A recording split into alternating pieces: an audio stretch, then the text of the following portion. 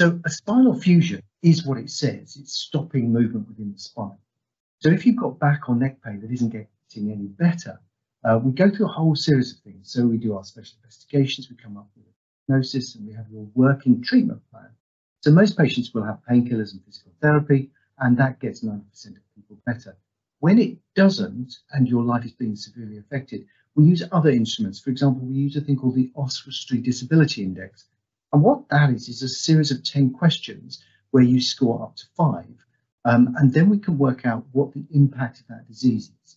And if you've then not got better with injections, we then talk to you about the surgery, which is a form of fusion. So if you've got one, the way to think about it is if you've got one or two segments that are moving and causing you pain, the way to stop the pain is to stop them moving, hence the fusion. It may be that it doesn't get rid of all of your pain, but gets rid of a lot of pain. And the reason is because remember, all of your discs are the same age. So if one starts to degenerate, the others are also showing signs of wearing and tearing.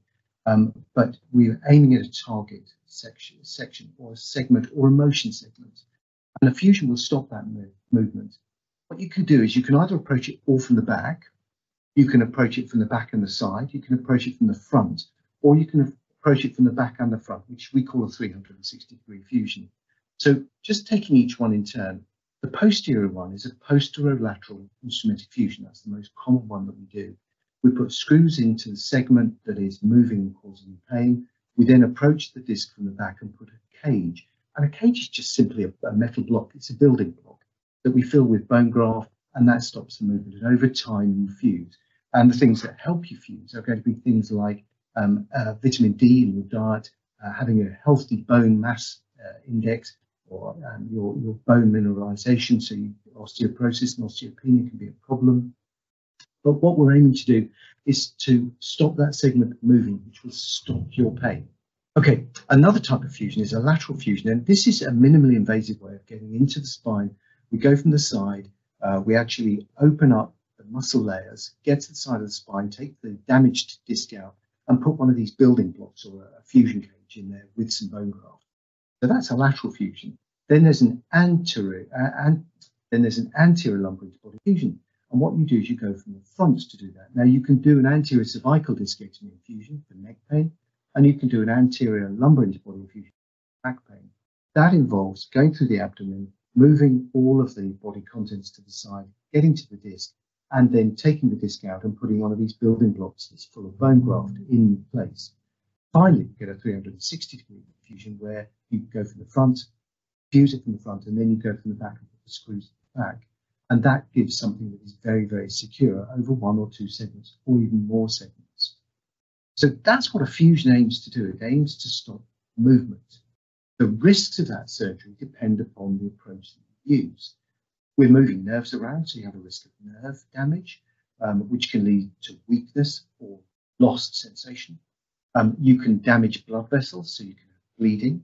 And because you're cutting through skin, you can have infection, which is obviously to prevent that. What we use is antibiotics during the operation. Each operation, each approach has its own potential risks.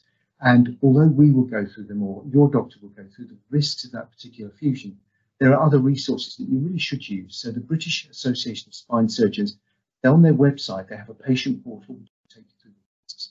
There's Spine Universe, which will take you through the risks. And there's the North American Spine Society, which also has a website, which will go through the risks of particular surgery. Before you go for spinal surgery, you must be aware of the risks. You must be aware that the complication rate is exceedingly small.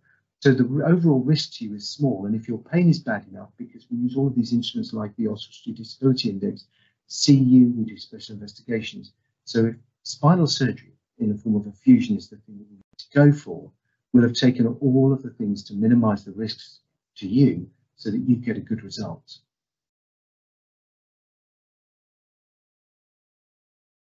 So one of the things that we used to do, and I'm saying used to do, some people still do it, some surgeons operate in a silo, and a silo is a bad thing to operate in because the spine is complicated, patients are complicated, the treatment options are complicated. So what you need to know is you need to know that you've got a team around you.